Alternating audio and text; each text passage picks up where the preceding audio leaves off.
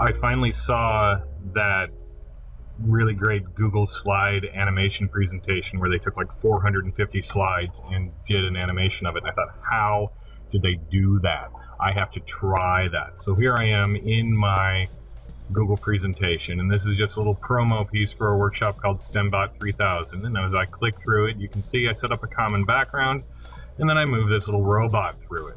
Well, setting it up was only part of it. Obviously, I set up the first slide, I gave it the good old Control A, made a new slide, and pasted and moved. Really just boom, boom, boom. Doesn't take too long once you get the first slide set up. But how do you get it to play? It's 2 steps. The first step I found in a Google form. Thank you, Google community members, really helpful. Involves going over here to File, selecting Publish to the Web, which is a really great option available in most Google Docs. If you check it in your regular Google Docs, you have it.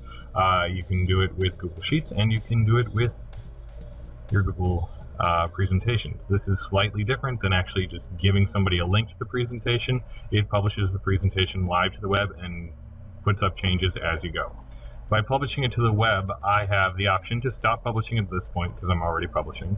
And I have 2 links, a document link and an embed code. Both of these include a player, and this is key.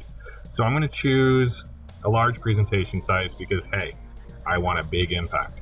And then I'm going to set this to every second. Now, if you know anything about animation, you know every second is not the right setting. Patience, grasshopper.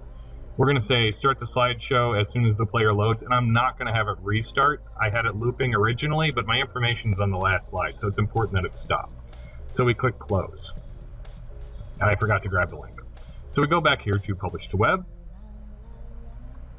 Every second, start slideshow, large, and I'm going to grab this document link. Now I'm going to put the document link somewhere I can work with it.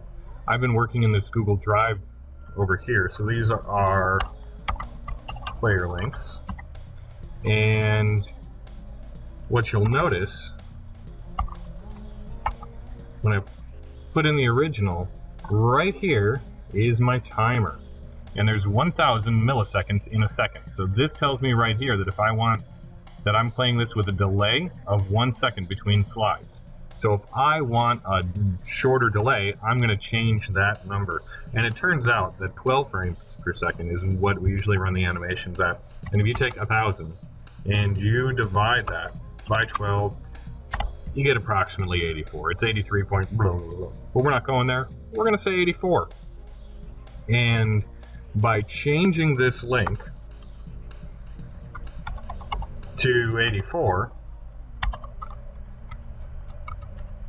I change the timing of that player.